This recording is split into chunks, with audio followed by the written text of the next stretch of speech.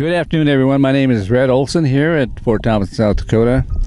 We're currently at the Episcopal Cemetery here at Fort Thompson. I'm Wes Peterson. I'm from Rochester, Minnesota. I'm a member of Trinity Presbyterian Church in Rochester. My name is Terry Quilt.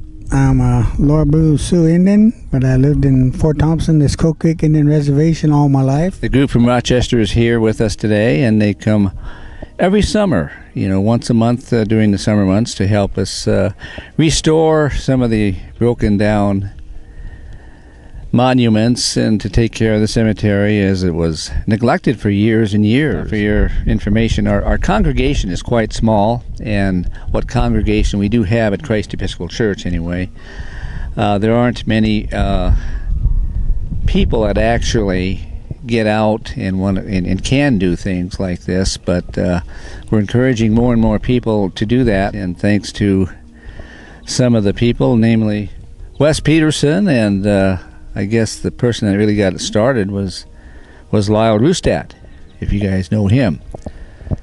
And he's the one that came to me first and asked me who I was, what I was doing, and this was very possible. He asked if this was possible. I said, yes, it is. And who would want to come to Fort Thompson and do something like that?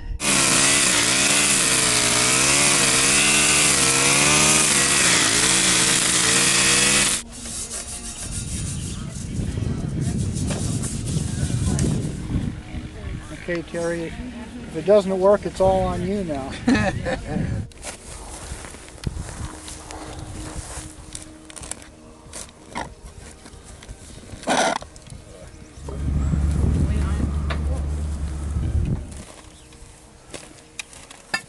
Oh, yeah. He's going to glue this back on. Around the I think what you're saying. I think they got bent, when it was being pushed over. Yeah, that's all I was Oh, yeah. You're on. You're good. Just keep coming down. That was too easy.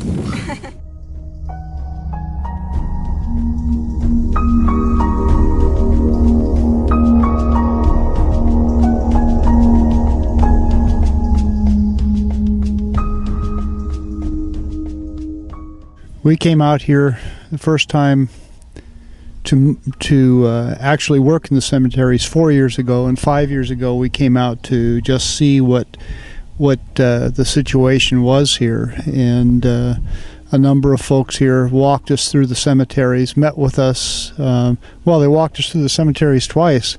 Once in July and another time in February when it was minus 30 wind chill, I recall. And then we've been coming out, like I said, for 4 years, and we've been mowing the cemeteries. Some of the elders, actually, when we first met with them, they wanted us to repair the monuments and reset the monuments. And we thought, well, that's something a small church could do. But then we got here and realized that by the time you get here in June, the grass and the weeds were 2 feet to waist high, and you couldn't see the monuments to reset them. So we had to get the places mowed so we could find the monuments. Our God, sing with me, how great is our God, and all will see how great, how great.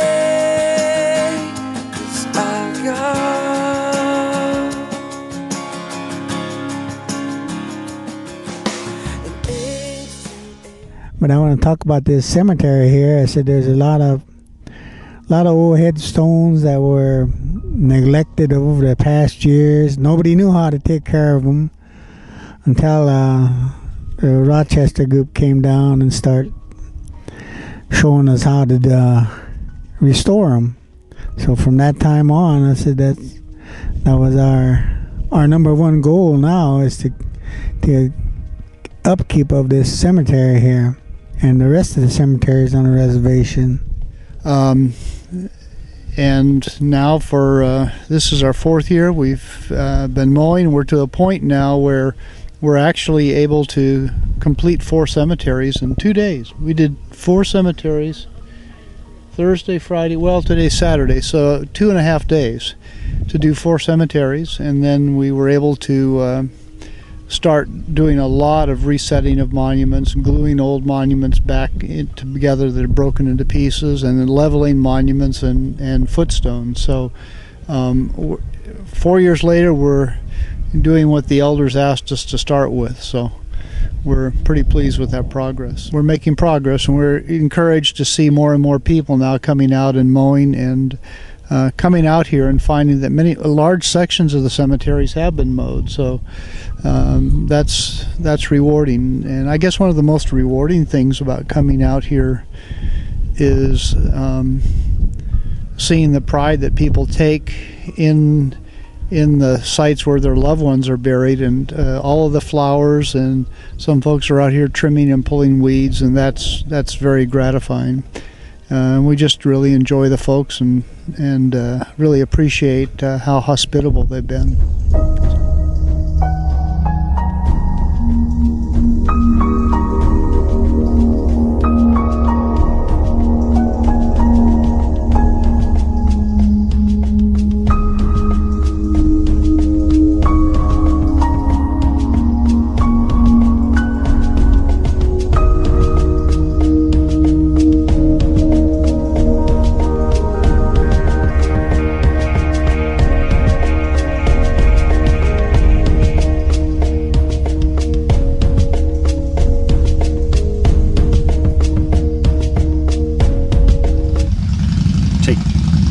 Great pride in who we are as a people. You know, we were almost annihilated. Our numbers were brought down so far. It's a wonder that we're even here today. And we've been known for years as a forgotten people. But because of people like Lyle here in the Diversity Foundation, other entities that are not from here, you know, people are starting to find out who we are, where we come from, and what we've been through. And in 1967, Roy Meyer wrote a book called The History of the Santee Sioux, and he traced our tribe through the first contact with the white men and how they dealt with us on the land, and everything that they did to us, and tried to help us, and then reneged on some of the things, and it showed what the Indian policy was to our particular tribe. And one thing, there was just a few lines in there about Crow Creek. They said, well, when the women got up here, they were picking the half-digested grain out of the horse manure to make soup. And then it said that many respectable women turned to prostitution to support their families. And I read that, and I thought back then, I said, I wonder why they never talked about Crow Creek. And then I read later, you know, the rape victims don't talk about rape. A lot of them don't even want to know it. They won't admit to it. And I thought, here we got, when they finally went down to Santee, there was 900 women here, and 143 children and men. So our women really were suffered and humiliated here. And I wanted that known, because that's why they didn't talk about Crow Creek. And I don't know what you want to call that. Maybe the government would give a spin on that and call it consensual rape. I don't know. They'd come up with something, I'm sure. But that's what happened to our women here. This is one of the spots where our people were let off the boats at. There's 3 spots here down this river where our people were let off at, and it just depended on the sandbars in the river and how high the river was at that time is where they dropped us off at. They were told to drop us off in the most inhospitable place they could find, and this was it. At that time there was nothing here. Everything, it was in the about the 7th, 8th year of a severe drought, and they said that everything was dead here. Even the vultures were dying. And that winter to follow that, after our arrival here, was one of the hardest in South Dakota's history. All of that coupled with the starvation, the brutality of the soldiers, the exposure, it's a wonder we're even here.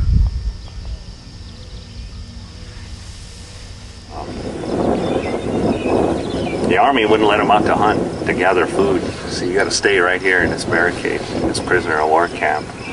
And they said, soon there's going to be a barge coming up the river. It's got fresh beef on it, and food and tack, you know, whatever they ate back then, but it never came. And grandmother talked about boiling saddles, boiling their moccasins, their leather belts, eating it. You know, and then they ate the bark off the trees down there. They also said one journal entry said on a daily basis, 15 to 20 children were buried that died of starvation, disease, brutality from the soldiers. You know, our people here are, we suffer from something. It's called Ioki Shicha, is what we suffer from here. What it is, it's a deep embedded depression. When our people first got here, I read a lot of journals of the soldiers that were here, the missionaries that come to save us, and you know, all these people that accompanied our people, and they all kept journals and stuff. And they all talk about when our people first came here. They said that almost every day they buried about 20 kids that starved to death right here in this area, and they're buried in these hills back here behind us, these bluffs overlooking the river. Our people weren't allowed to leave to hunt and gather what we needed for our family. The army kept saying, you can't leave, you can't leave. You have to stay here, just wait. A boat full of fresh meat is coming. I'll tell you a story. When months after our people were here and we weren't allowed to leave to hunt and gather, and our people were dying left and right every day, they were starving to death. My grandma even said that they ate the bark off the trees. They would go down to the river and they would gather mice beans, they call them, baby mice. They'd find them nests and they'd throw them in the soup. And they always put a rock in the soup. The boiling water would boil the minerals and stuff out of the rock, and that was, you know, that was sustenance. That was what kept a lot of our people alive. But this man, he was one of the leaders of this tribe, and he kept asking to go hunt, go hunt. They could smell the buffalo up there when the wind was blowing right. The buffalo were north of us about 30-40 miles, and our people could smell that. So they kept asking to go, and they said, no, there's a boat coming of fresh meat, supplies, everything you need on it. Well, months of this went by and nothing ever came. So this head man of the tribe, he took 3 warriors and they snuck out of camp and they tried to catch the buffalo on foot. They left with nothing, no guns, no nothing.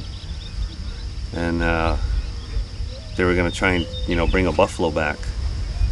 The buffalo had already started moving north by then, and they couldn't catch up, so they turned. They could have stayed out there. They could have left. They could have left all this behind, this torture, this starvation. But that wasn't our way.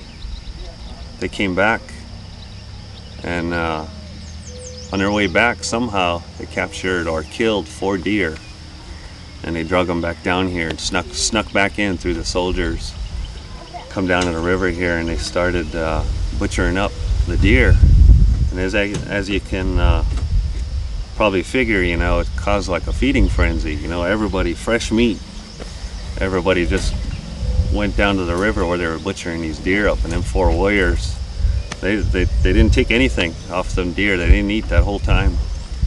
They left it for the people, and they went up the river by themselves. And the army saw what was there. There was a commotion down here, so they come down, see what was going on. They saw these 4 deer laying there, and they asked who did it. And of course nobody said anything, so first thing they did was they went up and they shot a grandmother in the face. And 4 warriors that brought them deer and heard them shots, they come running back and said, we were the ones that brought the deer. So the soldiers rounded them up and took them, and they imprisoned them in the prison. And but 2 days later, a boat did come up the river from the government, but it wasn't loaded with meat. It was loaded with new rifles and ammunition, Gatling guns, cannons, all this stuff. They took them 4 warriors, they tied them up out in the field there, and the whole army sighted in their new rifles on them 4 warriors. They said when it was over, it was just a pile of red stuff over there below the post.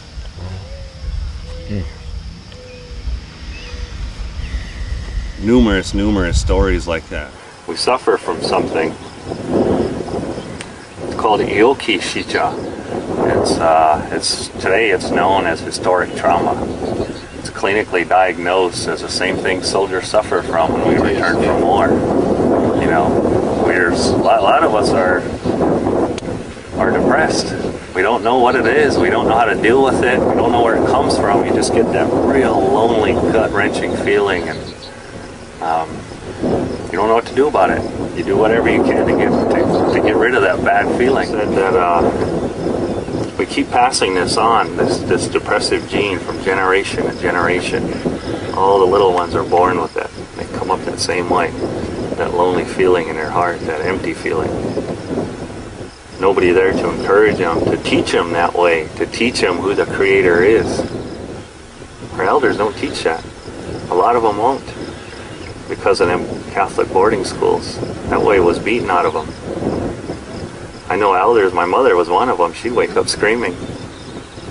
She was raped and beaten in that school for speaking her tongue by a Catholic priest. A lot of our elders are that same way. A lot of them stayed here. The women, they married into the people that were here already, so they stayed. A lot of people stayed here. And they always told stories of the soldiers riding into camp and just burning everything, just for the heck of it, you know. We'd just get set up, get some teepees, get some, some meat hanging on the racks, and here come the soldiers. They'd pile everything up and burn it. We'd have to start over again. My grandmother talked about a lot of these things, and a lot of them stories come from my great-grandfather, Joe St. John. He was 8 years old when they hung him 38, and he was standing in the front there. And just before they were hanged, they asked a medicine man to sing a song, so he sung this song for him. And he turned to my grandfather and he said, "Don't let anybody forget this." So his whole life, till he died, every day he got up and he sang that song to somebody. Even if there was nobody around, he'd go out and he'd sing it to the horses. And he would tell this story about what happened to our people. Every day he did that. The song that was sung was passed down from generation to generation in my family, and now my brother is a keeper of this song and that drum from that day. And he comes down here and he sings it for us. When we do things like this for the kids, for our people, he'll come and he'll bring that drum and he'll bring that song and he'll sing it for us. That song was from that day when 38 were hanged. It's up to us that are here now to never forget that, to always tell that story. Never let our people forget what happened to us, what we've been through, where we come from. Hopefully things will mend, things will change, and our people will reconnect, I'll stand by you. Take me into your darkest hour, and I'll never desert you.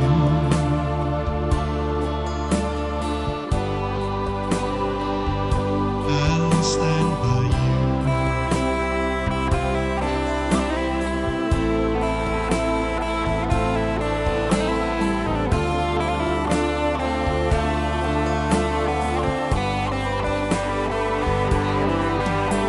And when the night falls on you, baby,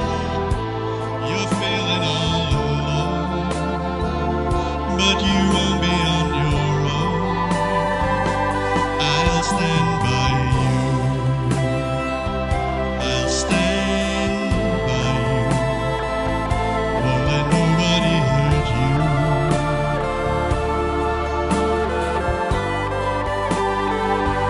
I'll stand